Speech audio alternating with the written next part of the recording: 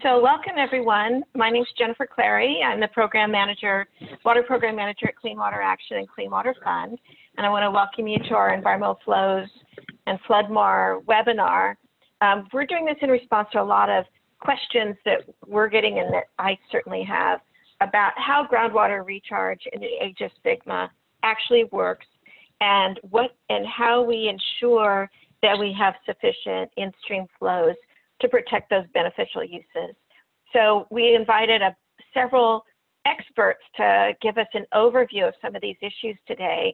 So I just want to welcome Stacy Sullivan of Sustainable Conservation, who's going to talk to us about FloodMAR, Sam Boland-Bryan, who used to be in the SGMA division of the State Water Board and is now in the Division of Water Rights, which is great because he knows everything now, and Pablo Garza, the legislative analyst for the Environmental Defense Fund.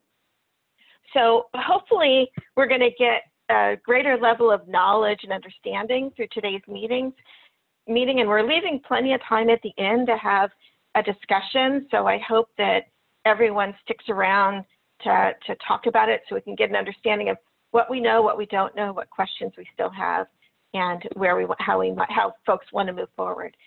Anyway, I'd like to start by saying hello, Stacy. Maybe we can pull up your screen and we can start by learning all about FloodMAR. Okay, thank you, everybody. Okay, I hope my screen is showing for everyone. Perfect. Excellent, thank you. Yes, so I just need to adjust something on my end here. Okay, sorry about this. I'm not a pro at PowerPoints. Yes, my name is Stacy Sullivan. I'm the policy director at Sustainable Conservation, which is a conservation organization that tries to work collaboratively with a range of partners in order to solve difficult environmental problems. I would like to sort of start with a disclaimer. You will see the California Department of Water Resources identified at the bottom of this first slide. I would like to make it clear that I am not here representing DWR. But since I am charged with sort of giving what I hope is a relatively objective overview about what FloodMAR is, what it hopes to be, and what it's been doing so far, we do have some materials from DWR to work with. Sustainable conservation we've been involved in the work on recharge, both policy area, but primarily in the field and primarily with on-farm recharge since 2011.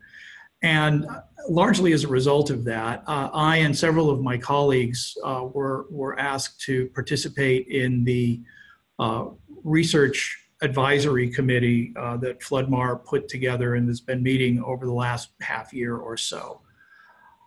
So the text here is pretty self-explanatory. This is the sort of the official definition of FloodMAR, using high flows for managed aquifer recharge on ag lands, working landscapes, and natural managed lands.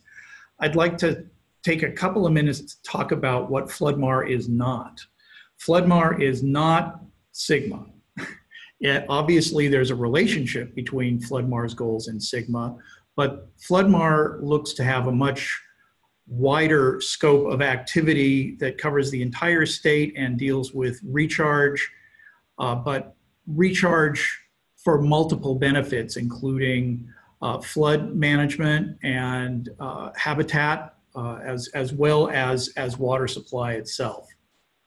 It is not, or it is not intended to be, a DWR program. DWR obviously has been the instigator of it and the main organizing force on it so far, but the intention is that it become a multi-stakeholder enterprise that is basically giving a range of stakeholders information on research, data, and tools that will make individual recharge projects more successful. Finally, FloodMAR is not about creating and implementing individual projects. That's going to be up to others. FloodMAR's goal is to provide guidance and tools to the people who are going to be doing those projects to be able to do it successfully. So, one other thing that FloodMAR is not is a one-size-fits-all approach to recharge. The idea is to realize the full potential of recharge while protecting water rights and environmental interests. It's going to take a lot of efforts in a lot of places at a wide range of scales, from single fields to watersheds. What we have on the screen here on the upper left, you've got a levee setback for floodplain reconnection. That obviously there are habitat benefits there, but it can also be a flood management tool. Below that, we have habitat on fallowed lands. This obviously is not, the recharge per se is important, but the habitat is an important value as well. To the right, up above, you have recharge on active farmland, which can be very effective if the soils are correct and the crops are correct, and work is going on to determine where those are. And finally, you have large-scale projects for recharge on fallowed or converted ag lands. Things that aren't included in this slide that are also under consideration and discussion are urban projects, including runoff, reservoir reoperation, headwaters restoration, and a number of other projects. So as you can see, the idea is to cover a wide range of projects throughout the state. So now the process that FloodMAR has been pursuing. As you see on the slide, it was proposed by DWR, and the graphic on the left there indicates the different regions or different areas where FloodMAR projects could occur. We have, I'm sorry, I'm saying FloodMAR projects. I mean, projects informed by FloodMAR should be the way that I properly say that. Going from reservoirs, floodplains, flood bypasses, orchards, active farmland, fallowed fields, recharge basins. There are probably some others that we're leaving out there. The initial impetus was from DWR, but then the idea was to create this research advisory committee. The research advisory committee was primarily meant to be a source of technical information.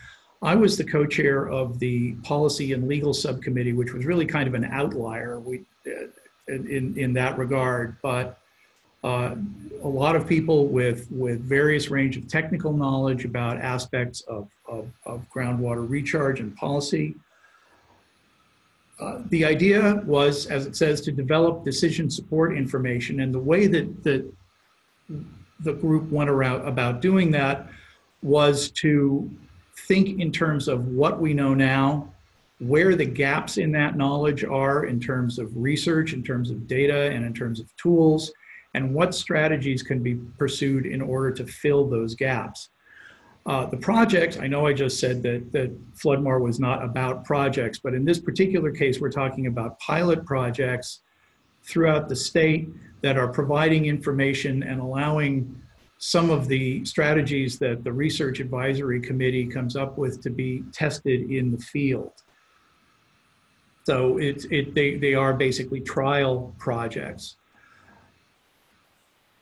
What we have, the original FloodMAR documents created these implementation factors. These are basically the breaking down the subject areas and the basic questions that someone who did want to do a recharge project should be asking themselves and answering, and seeking answers from from the appropriate authorities, so to speak, or resources. Like I said, they're basic questions. You can see, I'm not going to read them all, but I know that might be hard to look at the bullets underneath those questions, but what those are different aspects that were identified as being what should be part of the answer. What are the things that should be investigated in order to answer all of these questions? This list has changed and probably will continue to change as the process continues. But recently, at the last meeting of the RAC, of the Research Advisory Committee, it was recognized that political support was a very important thing to add to this list as well. And we're talking about political support, not just from Sacramento in terms of the budget or the legislature or the administration, but local government support as well. And in some ways, that's actually going to be more important in a lot of these contexts. This is not a sequential list, and not all of these subject areas or questions are going to be applicable to every project that comes along. So the implementation factor structure basically helped to identify what the areas that the Research Advisory Committee were going to be looking at in terms of what information was available and what information needed to be provided or discovered in order for things to go forward. And that led to the creation of the subcommittees. The subcommittees, there are 13 of them. The subcommittees were created in order to break the range of issues into discrete pieces, to be able to focus the experience and the knowledge of the participants in the RAC. The subcommittees were co-chaired. There was a DWR co-chair, but there was also a co-chair from outside of DWR. I was the co-chair of number 12 there, which it's a long name. It was shortened to the Policy and Legal Subcommittee. And so the role of these subcommittees was to look within their particular subject area and to identify the gaps in research, data, and tool needs. That process resulted in each subcommittee identifying 10 gaps, so which were considered to be the most important. Then after those initial gaps were identified, the subcommittees then further refined it down to 39 priority actions, or 3 actions per subcommittee. At this point, I haven't been trying to editorialize on this. I'm trying to just sort of give the facts, so to speak. But I would say that sort of going back to what Jennifer was saying at the beginning of the presentation, one of the 3 priority actions identified by the Policy and Legal Subcommittee was basically ascertaining what water is actually available for recharge after water rights and environmental needs are accounted for. That is knowledge that we don't really have right now and we feel is a priority in terms of obtaining. So after those 130 gaps were identified, they were applied to the 8 implementation factors to figure out which out of those questions and those aspects of the questions these different priorities would fall. And the result of that action is the Floodmar Research and Data Plan. The Floodmar Research and Data Plan was released to the members of the RAC on July 31st for internal review in order to make sure that it's complete and accurate from the perspective of the subcommittees. The plan will then be posted publicly on September 25th. There will be a formal rollout on October 28th and 29th. The first day will be devoted to the scientific questions, and the second day to larger questions, policy questions, involvement questions, further actions that need to be taken, and more of a forum situation. After that meeting, the next step that the Floodmar organization foresees is the formation of a large committee, basically to prioritize the priorities. it's 39, 8 implementation factors. It's important, particularly when we try to figure out what an actual strategy is for moving forward in making recharge a valuable tool in these multiple subject areas, both in water supply itself, but also in terms of flood management, habitat, and water quality in some cases.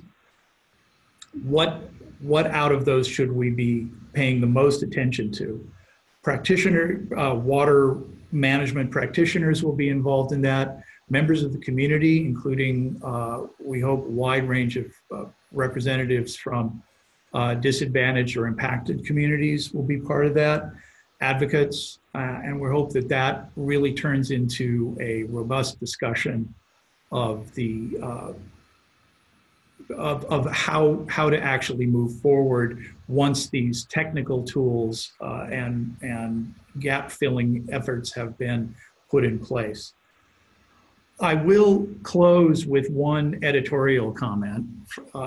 In the course of reviewing this material, both my colleagues and I were struck by the fact that there has not been a great deal of engagement with communities up to this point.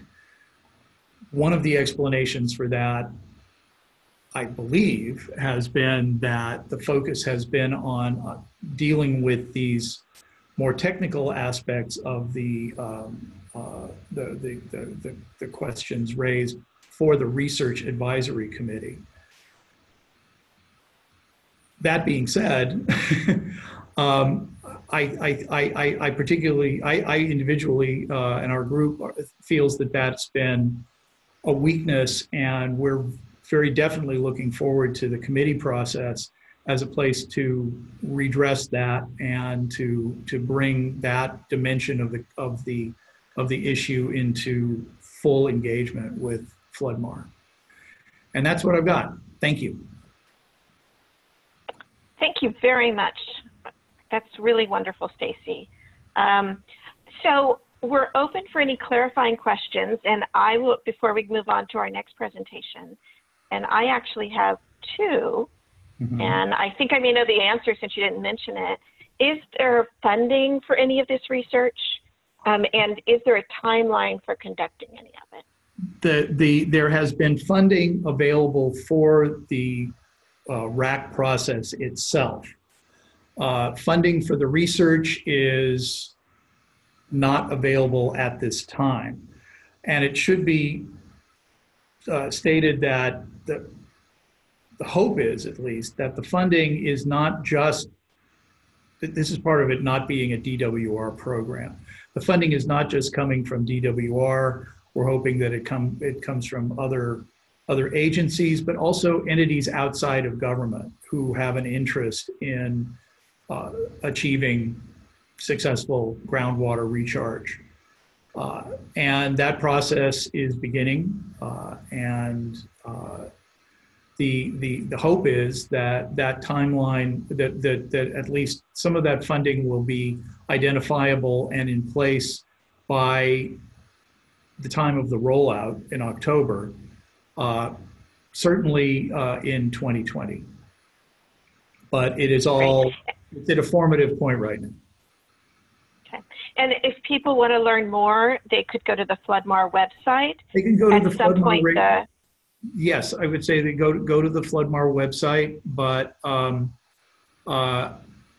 certainly if anybody has any particular questions about anything I've said, I'm perfectly willing to answer questions myself.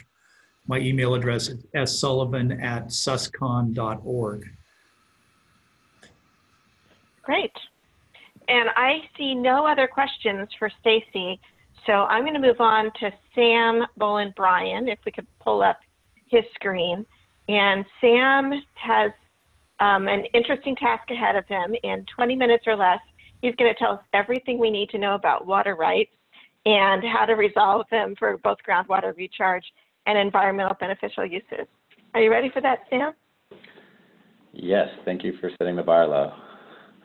Can you hear me okay? Absolutely. And can you see my slides? Yes, we can. Awesome.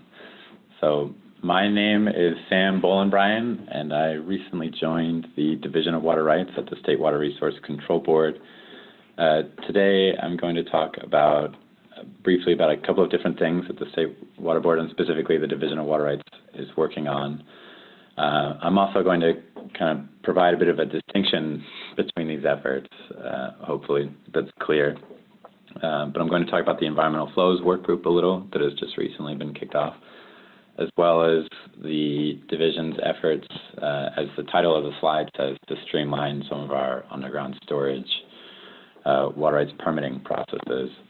And with me in the room also is Amanda Montgomery and Katie Lee, and they're really leading the charge on a lot of this, and I'm just, due to a quirk of timing, doing the presentation today.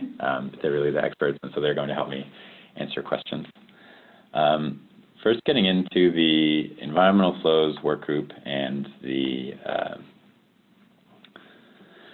underground storage water rights. I like to overuse Venn diagrams, and I think this is a good one. You'll note I don't have these circles overlapping a ton. And so they are two distinct efforts kind of coming out of the Division of Water Rights, but sort of two different objectives and different staff working on them. That being said, we all kind of work under Eric Ekdahl, and so we are coordinating and kind of discussing different thoughts of different pieces of our relative programs, but we are definitely not the same. So I want to kind of draw that out as a distinction. And kind of talking first about the environmental flows work group. They were recently formed kind of this year, I believe, and the mission they kind of came up with is to advance the science of environmental flows assessment and its application for supporting management decisions aimed at balancing natural resource needs with consumptive water uses. And so that's kind of a broad run-on sentence, but the objectives, I think, clarify a little bit what they're trying to do.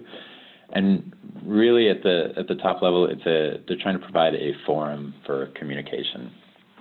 So there's a kind of a number of resource agencies at the table, including the State Water Board's Division of Water Quality, our Division of Water Rights, the Department of Water Resources, Department of Fish and Wildlife, and then some of the federal entities as well, like the U.S. Forest Service, Fish and Wildlife Service, and the USGS, and a number of other people. So it's really this forum for these different agencies that have a nexus to the question of environmental flows to kind of gather, share notes, and try and come up with kind of a consistent and defensible framework for developing environmental flows. Another outcome that's kind of an objective of the group is to develop sort of a clearinghouse for tools and data related to environmental flows, so like data sets of where environmental flows have been established, the different types of data that may be used to develop new environmental flows, and essentially the type of information that could be used to plug into this consistent and defensible framework. I think an important thing to note is that they are not establishing environmental flows as part of the effort. So they're not kind of going to specific water bodies and saying, here is the environmental flows needed. They are more of just a forum so that the different agencies working on this topic can kind of combine their thinking and make sure they're kind of on the same page as they proceed in their individual efforts. And so I just kind of wanted to draw that distinction out a bit. The environmental flows work group is not kind of establishing prescriptive guidelines or anything like that. It is not even developing policy recommendations. It is kind of a place for all the technical wizards to combine their thoughts and bounce ideas off of each other. And so that's sort of the main thrust of this group, and it is open to the public, and it meets quarterly. I think they've only had a few meetings so far, and so these are the kind of the dates and times. It's sort of the group is underneath the umbrella of the Water Quality Monitoring Council, so that's sort of where it's housed at the State Water Board. It has two co-chairs, Dan Schultz, he's within the board's Division of Water Rights, and Robert Holmes with CDFW. And so there are their email addresses if you want to dive into the specifics. They're also kind of working on getting a website and other materials kind of more widely available, but it is still sort of a new group. And so if you're really interested, I recommend showing up to the meeting, or at least first maybe reaching out to Dan and Robert to see how you can kind of tie in. So I work and sit near Dan in the office, and so we talk on a number of different things. And this is where we've been coordinating a bit with where I've been working more with Amanda and Katie on these underground storage water rights. And so the rest of the presentation is going to talk a little bit about that, and we'll touch a bit on where we've shared notes with Dan and the Environmental Flows Work Group. And so getting into underground storage water rights, I think there's the two terms are worth kind of checking in on first, like what is a water right, or do you need one? If you're diverting water from a surface water body, say, yes, you need a water right. And then why this term underground storage? And that's just kind of the framework provided by California water rights law. A bunch of other Western states call it conjunctive use. It's where you're kind of managing together surface water and groundwater. A lot of people call it recharge, and there's also the flood mar, things like that. But the framework from the water rights side is underground storage. And so that's why that's where the title of these slides come from, and it's a bit of background. And so, Jennifer, that is my overview of water rights for California, as you teed up. There's a couple of different ways to get this authorization to divert the water. Really, there's only two ways right now, and you can get a temporary permit, or we call them a standard water right. The temporary permit lasts for 180 days, so it's only a temporary authorization.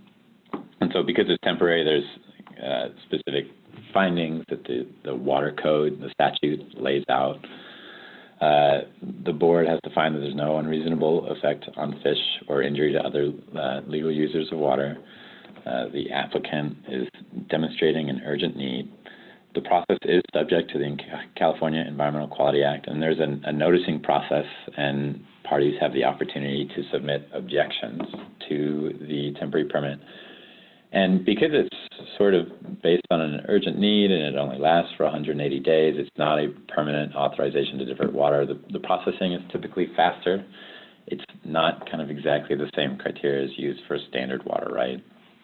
And this is to kind of facilitate, getting water when folks need it. The more traditional process for obtaining the authorization that a permanent project to divert water is to get a standard water right. So once you get a water right, it is permanent, and the key thing there is it secures a priority date for the project. And so the water rights system in California is all based around what's your especially if you are an appropriator, which means you've gotten a permit from the state water board. Essentially, you need to know your date, your spot in the pecking order for when there's water available or for when there's dry. It determines who's kind of shut off and who's not. So when you file for a standard water right, it's permanent. You get to secure a priority date that you can use relative to others, against others.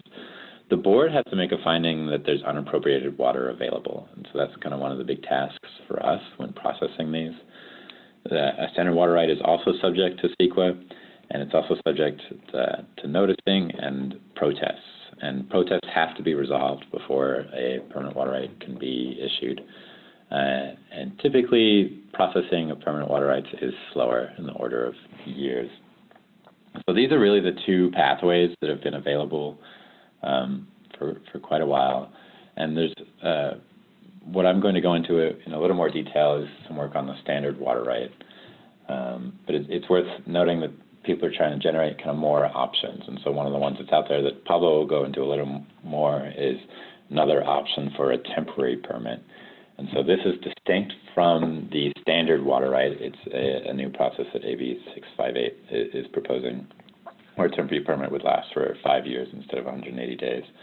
What I'm going to get into with a little more detail is what the Division of Water Rights has been working on, which is a streamlined water right for diverting high flows. And so it's not a streamlined name yet. We'll come up with a cool acronym at some point, I'm sure. But it's a subset of the standard water right process, so it would be a permanent water right. It'd be subject to the same statutory and regulatory requirements as normal permit processing. It's not, we're not kind of changing the law or anything on this. What we are doing is clarifying how to expedite these applications and how we're going to prioritize our efforts and what could help us prioritize our efforts when processing these applications. So what does this mean, this streamlined permitting? It can kind of be bucketed down into a few different pieces. Applicability or eligibility, simplified water availability analysis, some accounting kind of concepts, and then touching on a few things maybe that would tie to the floodmar concepts of how we can do some umbrella permitting to kind of facilitate a bit of scalability in these recharge efforts. Getting into the eligibility of what's going to help us kind of expedite the processing is if the project is located in a Bulletin 118 basin, which is a basin for SGMA. If the applicant is a local agency or a groundwater sustainability agency, which is a type of local agency.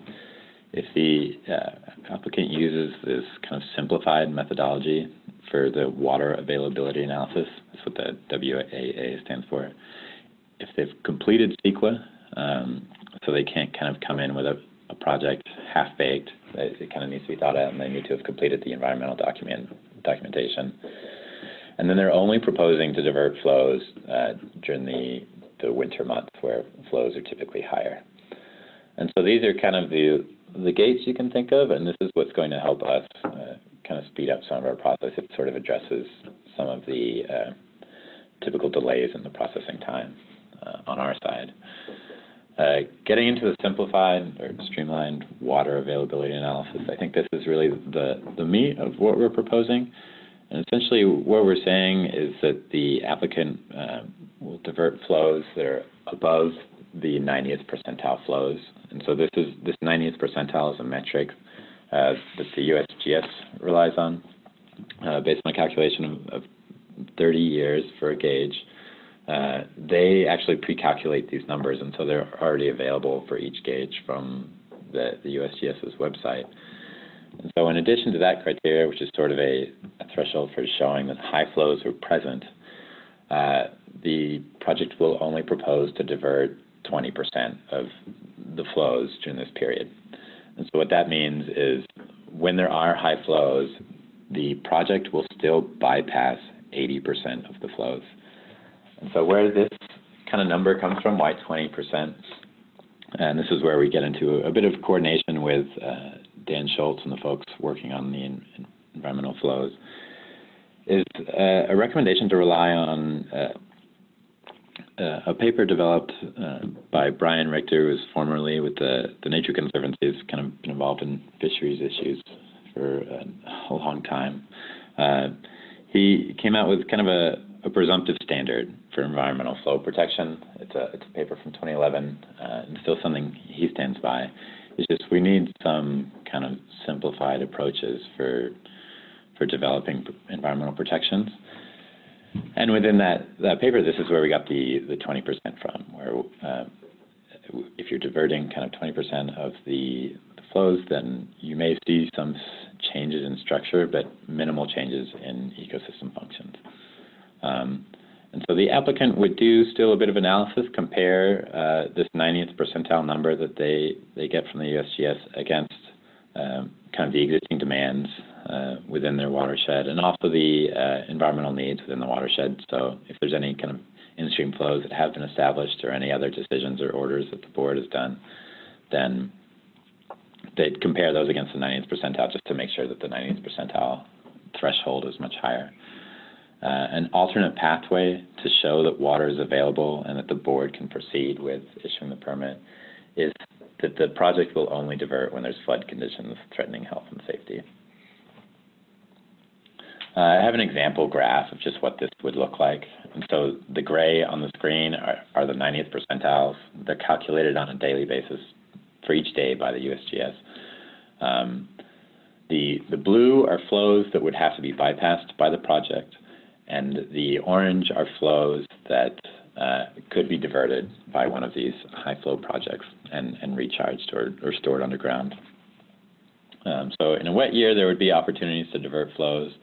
And then in a dry year, as you can see, all of the flows are lower than the 90th percentile, and so the project wouldn't be able to divert anything. And so it wouldn't be something that's used every year, but only when there's these kind of wet periods, they'd be able to take the tops off of the peaks. Another piece that is going to be important, has been touched on a number of times, is that the water rights have to have a beneficial use.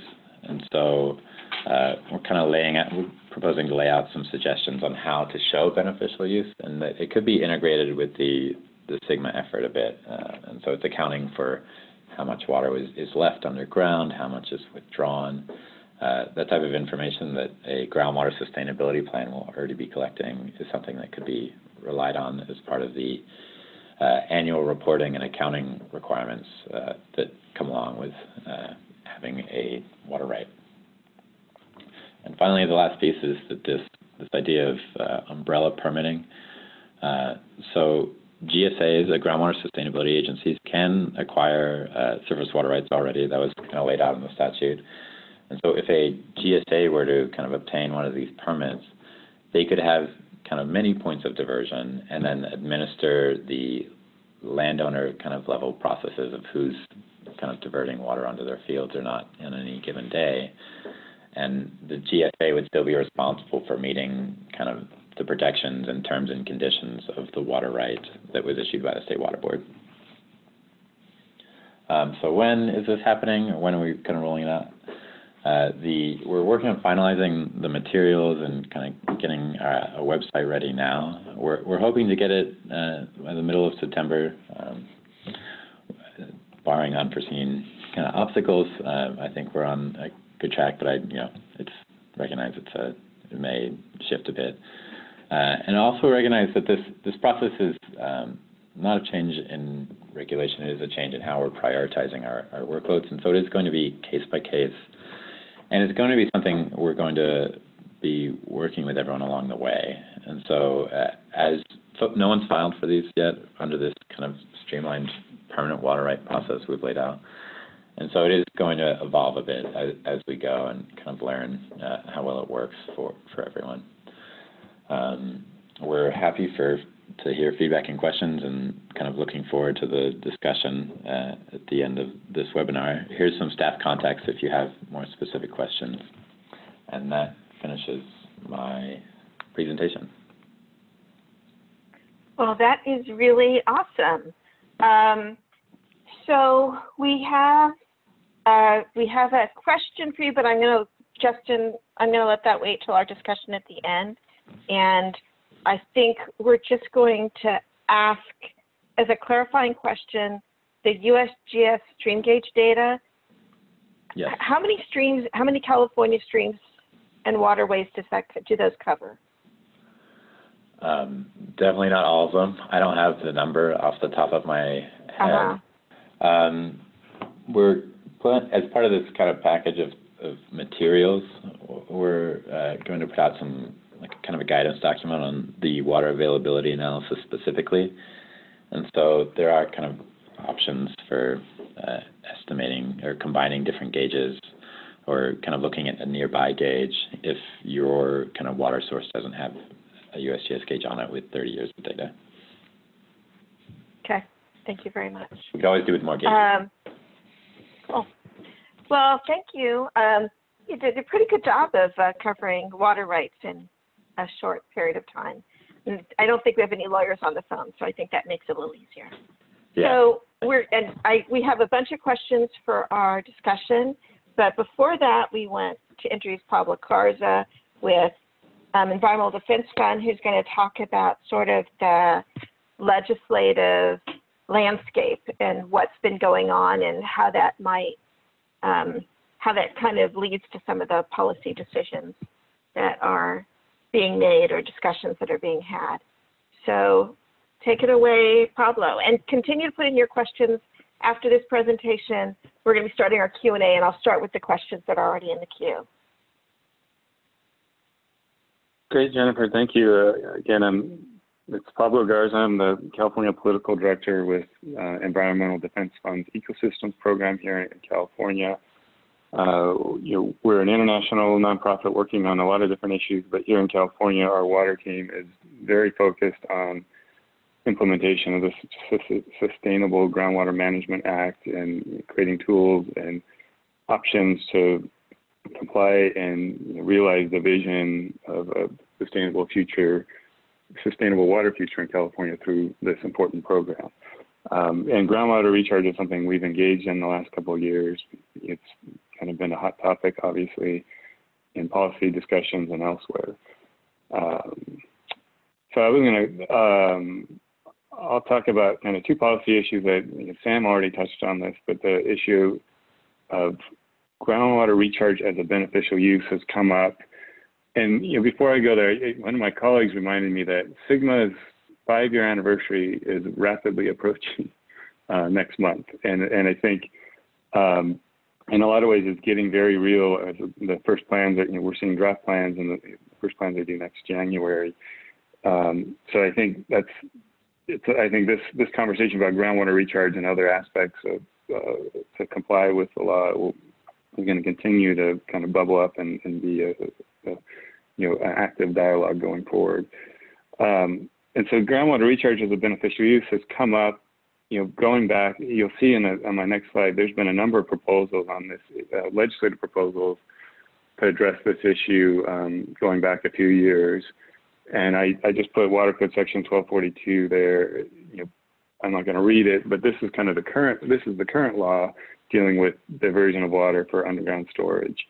And I think one of the important pieces of this, it allows you to divert water for recharge or storage if you designate a beneficial use for how that water will be used at a later, when it's pumped back up or if it's underground.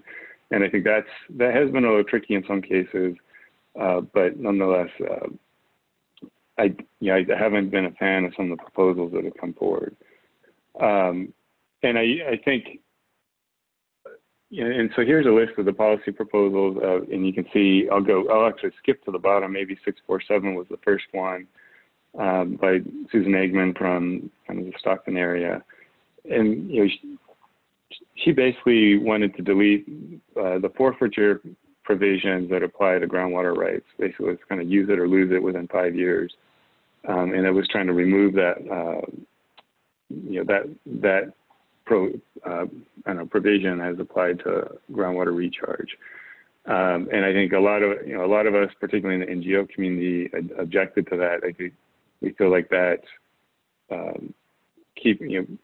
making sure you use that water within 5 years is an important protection, so individuals don't try and hoard water underground or it doesn't create a perverse incentive to be more inefficient in your use of water. AB 647 didn't go very far. Eggman tried again with AB 1427, very similar approach, and that didn't pass through. Then Joaquin Arangula from Fresno picked it up last year, and he started kind of in the same place, playing with the beneficial use, and then it sort of evolved into a new permit, which I'll talk about in a second. And then, but that bill didn't get across the finish line last year, and then fast forward to this year, Eggman reintroduced a similar, basically the bill she had before dealing with beneficial use designation. A lot of us engaged sort of cautioning against that approach. And then Arangula had his bill that basically created a new 5-year permit, as Sam described. And so it went in but it went in a different direction. And I just say, I think that I've heard kind of the last few years about, from different stakeholders that if we change make this small tweak in law that has broad implications on the beneficial use and allow underground storage or recharge to be a beneficial use, these projects will just start happening. They'll become very easy. And I think I take issue with that. I think this is a red herring, more of a red herring than a real barrier, to getting more groundwater recharge done. I'm happy to talk more about that in the discussion if people are interested. But I think there's been a number of reports, and when you look at these efforts, there's a lot of issues from accounting to infrastructure to water availability that really, I think, constitute more important barriers. And I think my bias obviously is to not mess with this section of law because I think of the perverse potential and perverse incentive it's in. And I can, again, happy to answer questions on that front. But I'll move forward. Groundwater recharge permitting is another policy issue that's come up. Obviously, getting a new water right is a lengthy process and takes a lot of time and money. Sam's already touched on this, but I think kind of the two paths that we have today is the temporary 180-day permit and then a full permanent water right. See, I think I got this out. I think I'm going to come back to my slide executive order, and I'll go straight to AB 658 by Joaquin Arango. So this is one of the bills I recently just discussed. And it's pretty far along in the legislative process this year. I expect it will pass through and make it to the governor's desk, and I think it will likely be signed into law. And I think for just in full disclosure, EDF is now in support of this proposal. We've engaged a lot with the author's office over the past 2 years to get it in good shape, and I know other stakeholders have as well. But just as it will fill a gap, what we see as a gap in the current pathways that Sam outlined, the 180-day temporary permit and the permanent water right. This is a 5-year temporary urgency permit. It's called. I call them groundwater recharge permits, but technically they're called temporary urgency permits. It requires, it has protections for downstream water right holders, to ensure that water quality objectives are met, and to protect fish and wildlife and other beneficial uses. These permits will have to go through CEQA, and it also has a provision requiring that the diversion, the permit, is consistent with the local groundwater sustainability plan, which I think is a really important provision as well. So I think, assuming this goes through, it'll create a third option that will give stakeholders and those interested in this issue to get a more certainty over a longer period of time. I'll go back to this executive order B3917. And this was initially issued, Governor Brown during the drought issued an executive order requiring a number of things, but it wanted, specific to this discussion, it prioritized these temporary groundwater permits and directed the State Water Board and other agencies to try and get these projects done. It also exempted the temporary permits from CEQA, which I think obviously can be a controversial topic. But and then since that order was issued first in 2015 and reissued in 2017, and is currently still in effect for at least the temporary permits. Only 9 permits have gone through the process. I shouldn't say only 9, but 9 permits have gone through the process, and 4 of those are by the Yolo County Flood Control and Water Conservation District. They've gotten the permit, it's expired, and they've re-upped 3 times now. And then I list out the other ones that have gotten these permits as well. But I think in 2017 when we had, the whole concept here is to take. I think there's recharge applies in a number of contexts, but a lot of us have in mind is when we have a really wet year or wet winter and high flow events, atmospheric rivers coming at us, we want to be prepared to divert water, put it on fields or in recharge facilities so we can recharge our aquifers and save that water for a later date when it's dry, or address subsidence issues. But in 2017, when we had, I think, depending on what index you look at, it was the second or wettest winter on record, second wettest or most or wettest.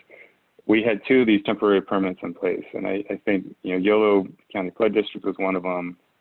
I don't think it was East Side. I forget who the other one. I thought there was one in Kings County, but nonetheless, it just suggests to me that we weren't taking advantage of the opportunity, and I think there's a lot of reasons for that. But I think we need to do better in going forward, particularly, you know, this is the hydrology of our future. So, you know, wetter winters, less snow melt, you know, drier droughts, longer droughts. So I think we're going to have to use this recharge as a tool to sort of take water when it's available, as long as we're protecting, you know, all these uses, and you know, store it for a later use when we're facing scarcity. So, but you know, we're basically talking about 3 avenues, just to sum up. You know, the temporary permit under existing law, the permanent permit under existing law, and then this sort of middle stopgap of AB 658, which that will, I think, likely becomes law January 1st next year. I've already covered that slide. For more information on this topic, here's a couple of resources that I think are really helpful. I think PPIC had a good report last year, and then the Wheeler Water Institute at UC Berkeley also did a good kind of deeper dive on this specific, the recharge as a beneficial use question last August. I think it's really helpful. And then State Water Resources Control Board has a great website with all this and a lot of this information on it as well. And that's my presentation. I'm happy to answer questions. I put this picture up here. I think of this as groundwater recharge nirvana. That's where we want to get to, where we're, you know, we're taking advantage of high flow events and banking water for when we don't have it. So hope you'll share that vision, and look forward to the discussion and questions. Thank you. Thanks, Pablo. So this has been a really good grounding, and I think that I have a lot of questions on it that I think I am going to defer to our audience questions. And I'm going to start with Susan Rainier, who has asked if there are any plans to replace aquifer storage where subsidence has occurred, and she cites substantial subsidence occurring in the valley. And is that storage now lost forever? Does anyone want to answer that question? No one's raising their hand. Well, if no one's going to raise their hand, I don't know, I'm going to call on someone. Sam, you used to be a Sigma person. I suppose I did. Question? Yeah, I was just unmuting myself before you called on me, so it was totally cool. Volunteer. I don't think so, is the short answer. And so with an asterisk on my answer that I'm an engineer and not a geologist, the storage space that was lost was, so when this collapsing was occurring due to overpumping, what was happening was that the clay areas within that aquifer were being depressurized and sort of collapsing. And so when you see subsidence, it's when the portions of the subsurface that are these clay layers, they're the ones that are actually collapsing. So we are losing the storage space that was in those clay areas. However, it's not like the entire aquifer is collapsing. There is all of this other kind of alluvial fill material that's coarser, and that's where a lot of the water is. And so I don't setting that aside, that, you know, it's not like we're losing kind of the core functioning storage space. I don't know. There's no way to kind of reverse subsidence. Once these kind of clay particles have realigned due to all of this pressure, there's no way to like undo that.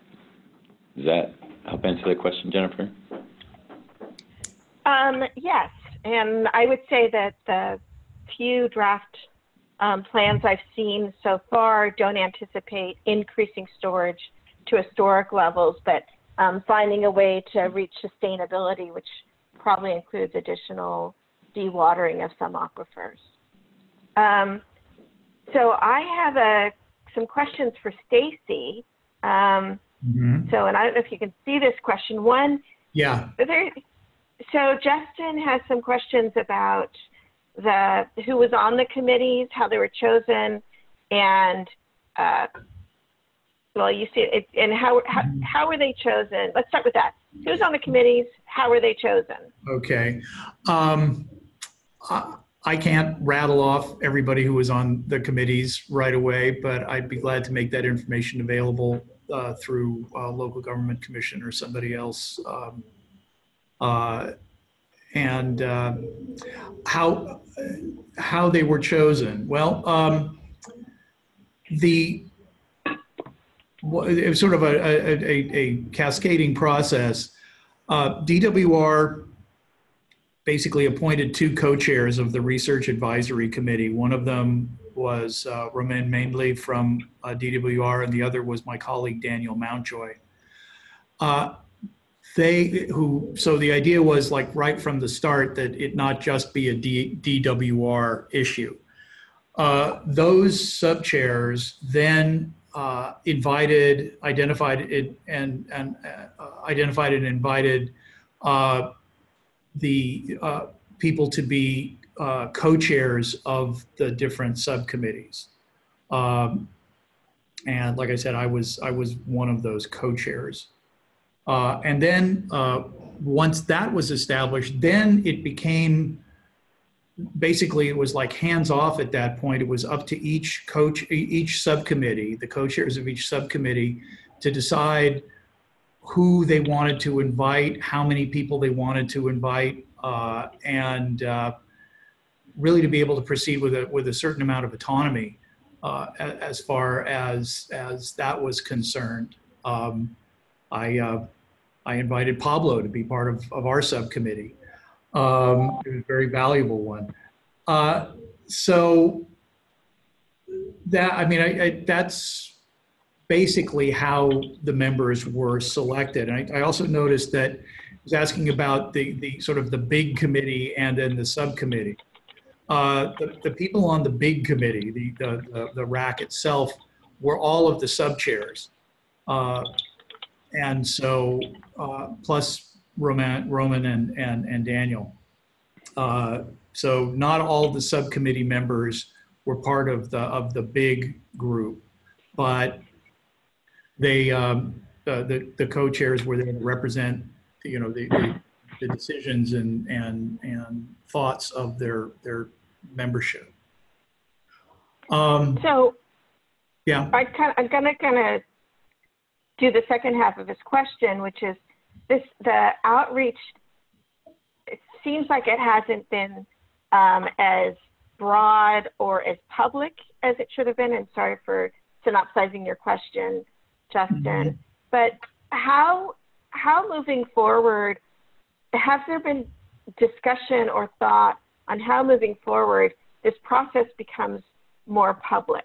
Because you said yourself that there was some shortcomings in outreach and engagement. So have you had discussions about how to make this more public moving forward?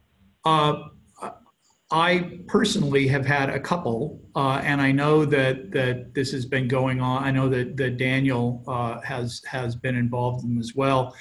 And at least right now, we're really looking to this committee process and sort of the prioritization of the priorities, so to speak, as being the place where the participation can really be expanded. And we're you know, my hope certainly is that's the direction that it's going to go. I can't tell you that for sure, but that is the way that the conversations have been pointing. You know, I like I said, Justin, I can't speak for DWR, you know, in terms of what the situation has been up till now. Great. I'm moving on to Sam now. And Sam, what does it mean to threaten health and safety, and who decides when that point is reached? So this is Amanda. I'm gonna butt in for a minute on this one, because we've been talking a lot about the health and safety flood trigger. So the first thing is that we're trying to create the space there for the option of a health and safety flood trigger. but we are not here in water rights experts in flood control, and we'll be looking to flood control agencies to help give us input on that. Even the FloodMAR people might have thoughts, since that's really focused on flood actions. And you might wonder why we're not so involved in flood control actions. It's because flood control, when they take water out of a channel simply for flood control, is not a beneficial use, so they don't receive water rights permitting. So that all kind of happens outside of us. When they're taking it out for flood control and then they also put it to underground storage and use it for groundwater recharge, then suddenly we're triggered. And we have a fact sheet that we developed about 6 months ago on that. But for this, we're thinking of situations where a diverter decides that they're going to be diverting out of a channel for this, basically at the time when downstream there's some kind of health and safety event happening. And so we would look to the lead agencies at the flood control agencies to be making that call. So it could really be on a real-time basis, is probably when the health and safety event is occurring. They would have to have some sort of written documentation ahead of time that they would provide to us. So it'd really be on a case-by-case basis to see how this would work. Like I said, we're creating the space for it in our proposal. How it's going to actually work out is going to play out on a case-by-case basis. But that's the idea behind it. So another follow-up question is, how does this work in conjunction with large-scale hydrologic measures like the CDEC flows, delta outflow, 8 river index, imbalanced delta conditions? So is that something that's part of what we're going to see next month? Or do you feel like this is restricted to those groundwater sustainability agency boundaries?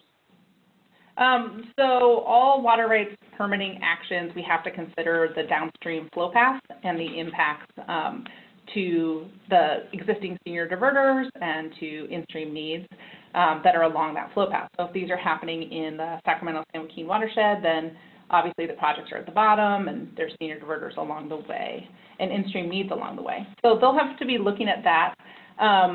Generally, there's a couple ways to address it. One is that the 90th percentile and 20% of the 90th percent, that approach is generally very protective. So we're really talking about the very tops of the hydrographs anyway, when there's very little chance for injury. But as Sam described, there's also this other procedure where they're going to look and see how much senior demand is occurring during that window, and then what do we have on the books at the board for in-stream flow needs. So there's those two factors that are happening. And I think part of the question that Justin has is, and maybe I'm reading between the lines, is just using something like that, you know, the delta outflow or something. And so what's more likely to play out is like there's kind of a potential for effects between wherever the project and the diversions are and, you know, the delta. And so that's where the 20% number is coming in to ensure that we're not causing any kind of damage to the environment or the ecosystem functions of these high flows.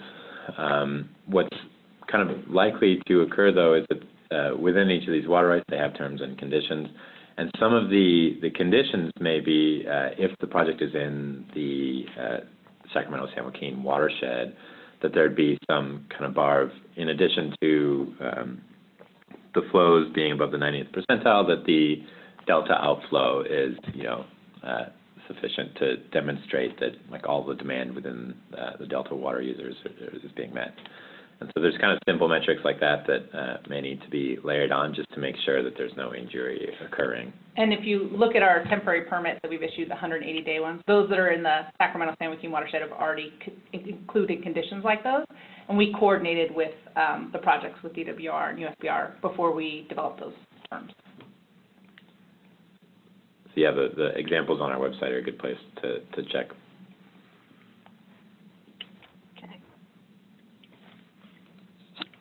So I've got a couple more questions. Let's kind of see this.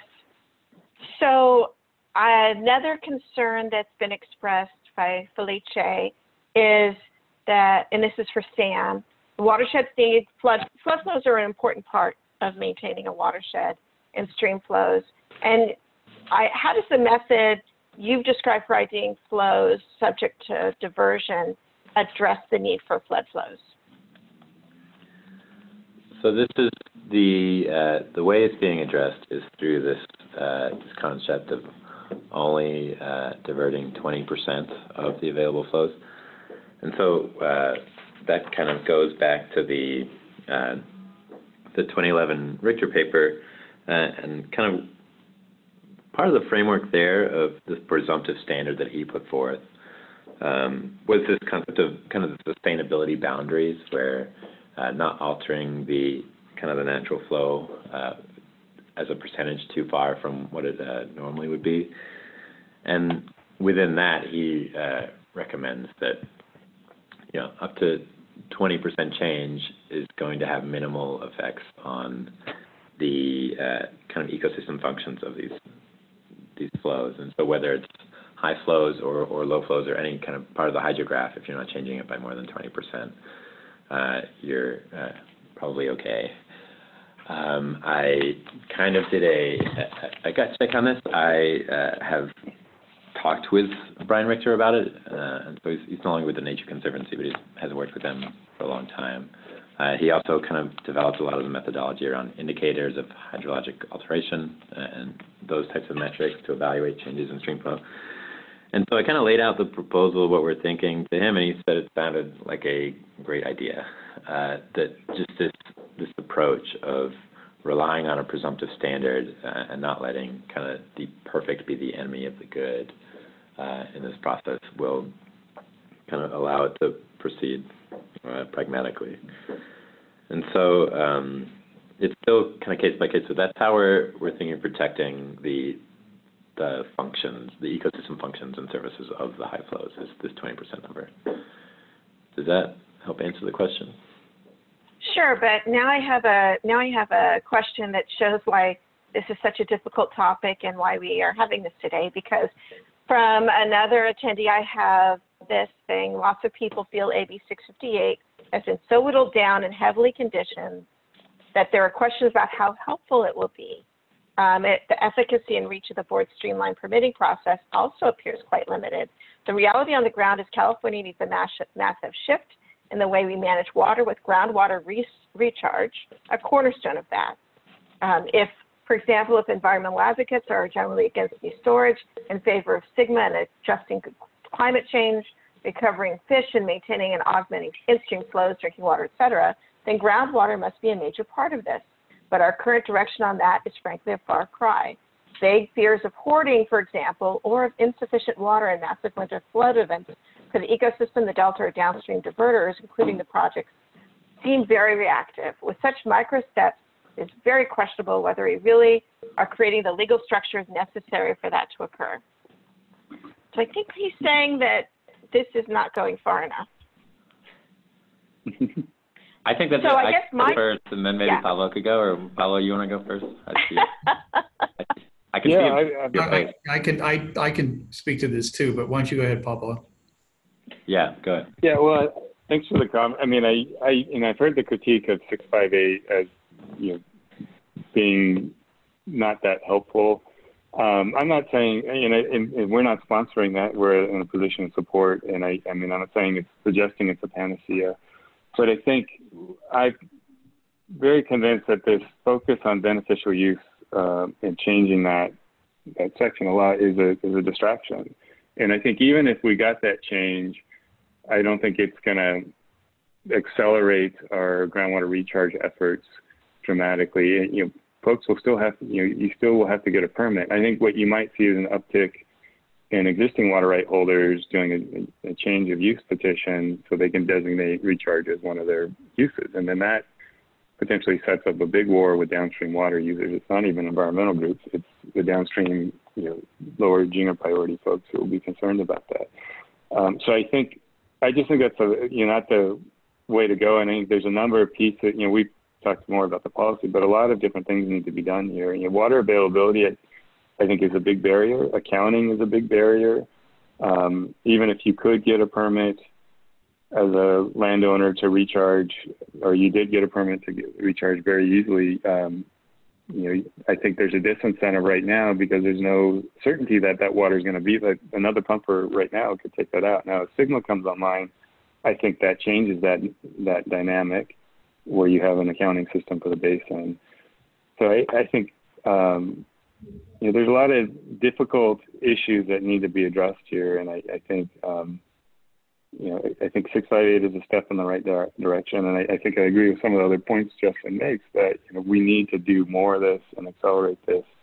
But it's we're going to have to do a lot of technical work before we can get to kind of at scale. And I think all the efforts of the Water Board and other stakeholders are helping us, FLEDMAR are helping us put us in that direction.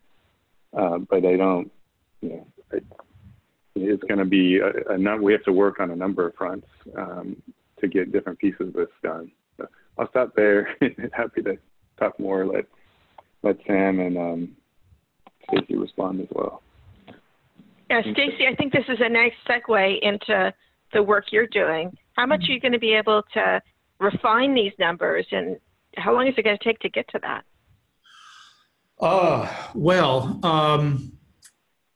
It's. I'm certainly encouraged to hear about the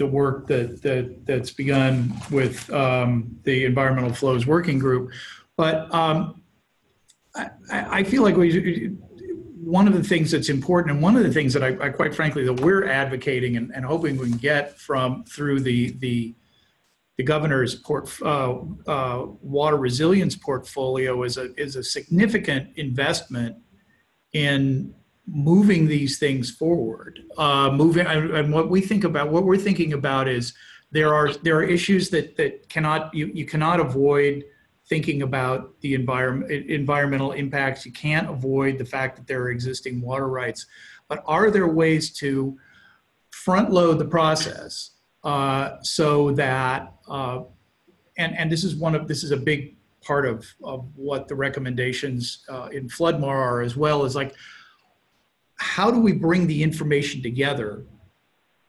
as quickly as we can in order to create what, for lack of a better way of expressing it, you can sort of create a programmatic approach to these events where you have, we have an understanding of, at least within a watershed, or say what are things that are common to various things in terms of what with the CEQA, in terms of these various other things. Can we develop programmatic approaches to these so that when these sort of transitory events occur, we'll be able to act in a prompt and efficient way? Our hope, along with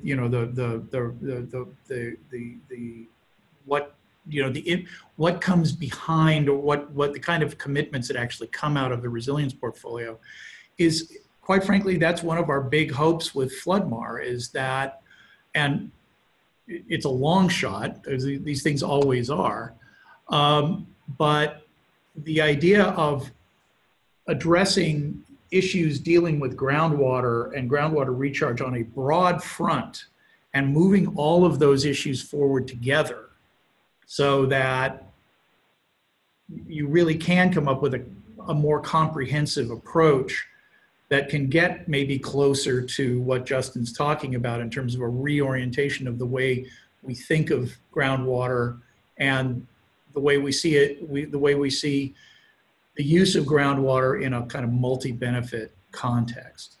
So I guess I'm agreeing with Justin. We do need to do it, and we at Sustainable Conservation are looking at various ways that we can move that forward so that things actually happen.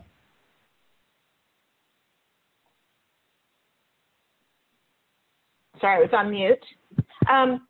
So probably we could continue this back and forth for a while, and we might come back to this. Is it too much? Is it too little? So I have a quick question. I'm not sure I understand this, but I'll read it directly as it's asked. What about lateral movement? Hold on, I lost the question. What about lateral movement?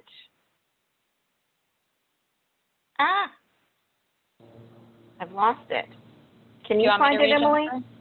Yeah. What about lateral movement of water banked Any concern about retrieving banked water if it moves within aquifer in regards to credits?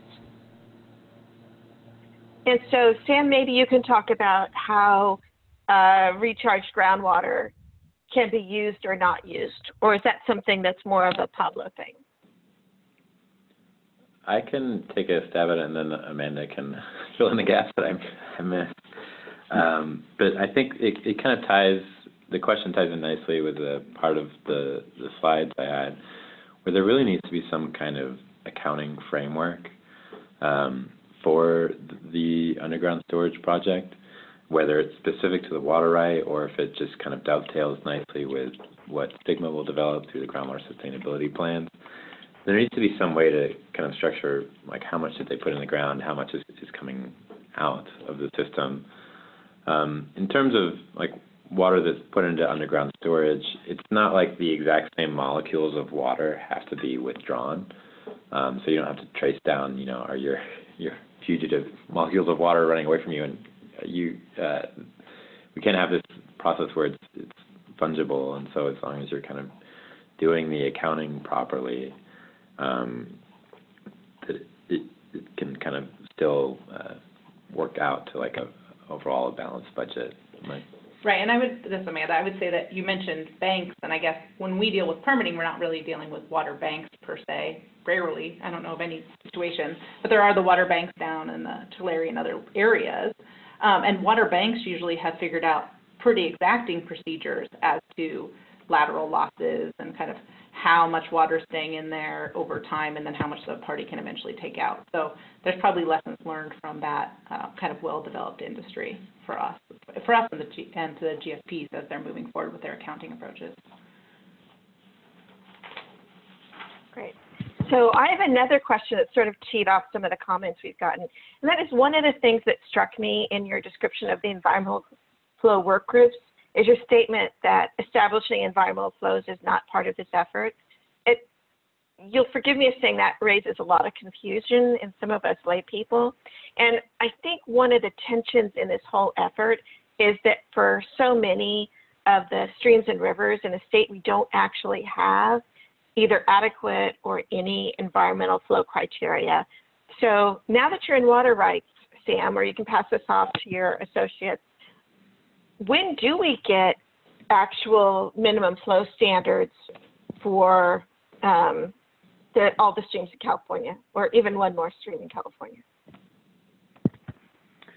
I don't know if I have an answer to when, and it's not to say that someone doesn't, but I don't know when. I do. It's a worthwhile, a good comment. This question of what is the environmental flows work group doing if it's not establishing environmental flows, and maybe a better, like a more specific way to say that this group is not kind of the one like implementing environmental flow objectives, and this is from, I'm a little bit of a layperson on this, but the flow objectives are the ones that have regulatory effect. What the group is doing is more like developing frameworks for coming up with flow criteria. The flow criteria could be kind of taken by the individual regulatory agencies to like implement the flow objectives. So that's more of a process question. It doesn't get to your question of like timing.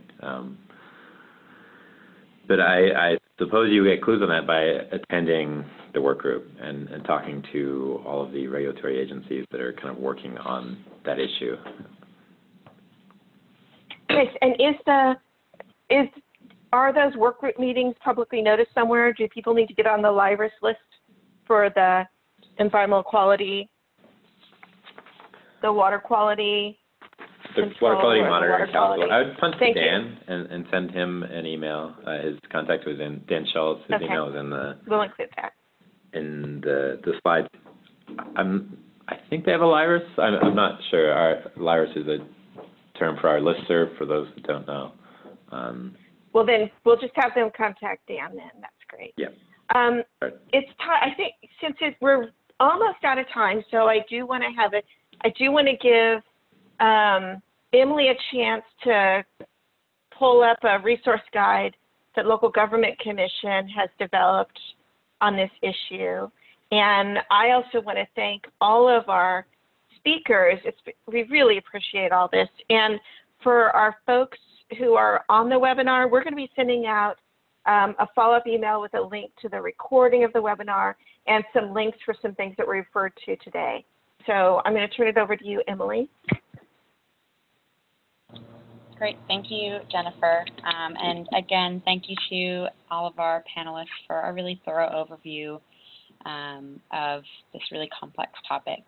Just quickly want to point to something related to this topic and something definitely that Stacy mentioned in his presentation about the funding for some of these recharge projects. LGC has been working on a broad effort funded by the Resources Legacy Fund to put together this funding navigation tool. And this is a collection of local, regional, and federal funding options in a variety of subject areas. So this is a screenshot of the homepage here, and a lot of the recharge projects would certainly fall under drinking water supply and quality, parks, wastewater management.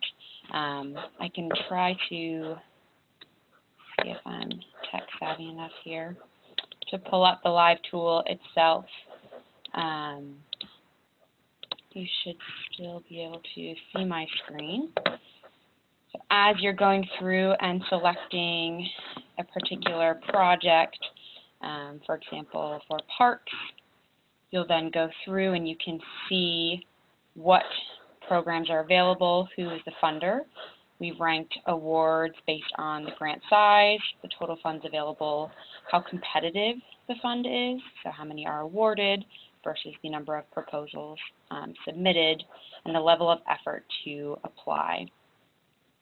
So like I said, we have this for state funding, local funding, as well as federal funding. In addition to this, LGC also offers direct technical assistance to apply for some of these funds.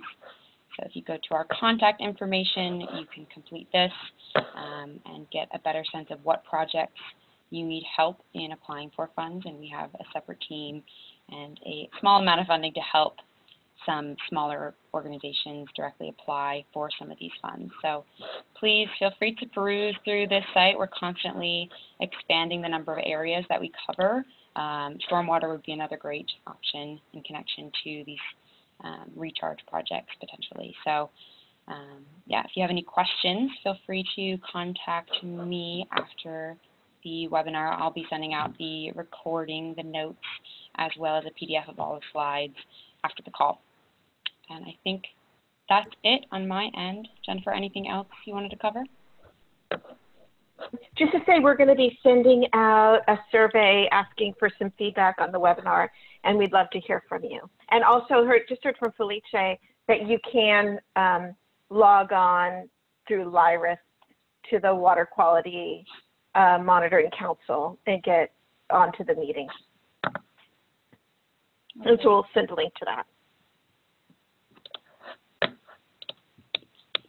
Okay. Wonderful. Well, thank you all for joining this webinar today, and hope you learned some new information and have some new ideas about ways you can implement this and take this back to your project work. Thank you all to our panelists again. Have a good afternoon. Thank you. Bye. Bye. Bye-bye.